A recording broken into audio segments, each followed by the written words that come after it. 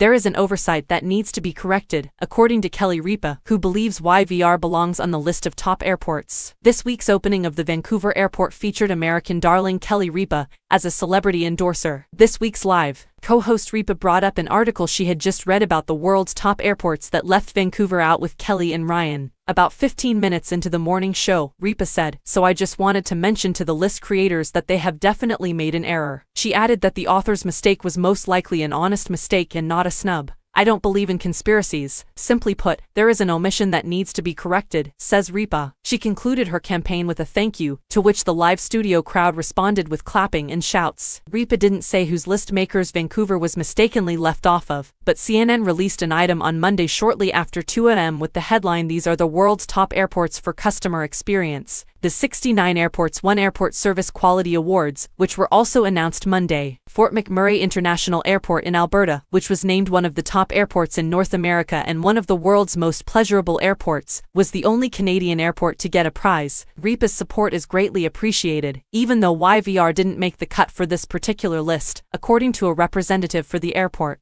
When someone with a large audience like Kelly Ripa speaks favorably about the airport, it reflects the team's dedication to delivering an outstanding passenger experience, the spokesperson said in an email to CTV News on Tuesday. "The entire YVR team, including all our partners, work extremely hard to serve our community. We hope to see her again when she comes to lovely British Columbia." Ripa increased her support for YVR by sharing a social media update from the airport's chief experience officer, Eric Pateman, with her 3.4 million Instagram followers. At Kelly Ripa, "Thank you for the today." A screenshot from Monday's morning broadcast has writing by Pateman over it. "At every airport concurs, and I'm confident the list makers will pay attention next year," she said.